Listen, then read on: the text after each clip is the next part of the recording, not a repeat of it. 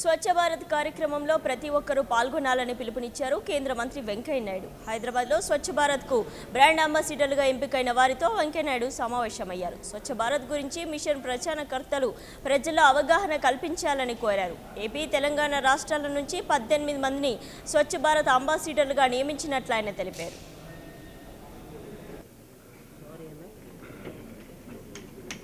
Who's Minister of Labour and Employment, Government of India, Director General of Administrative Staff.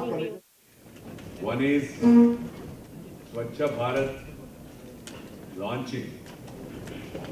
The second one is municipal commissioners of cities having population of 1 lakh and above of 5 states of Telangana, Andhra Pradesh, Tamil Nadu, Karnataka, Kerala and Puducherry. They are all here, municipal commissioners, for a day-long workshop on urban governance. So this program will continue in 2 parts. First part will be launching of the Swachh Bharat Abhiyan. Keeping that in mind, everybody is requested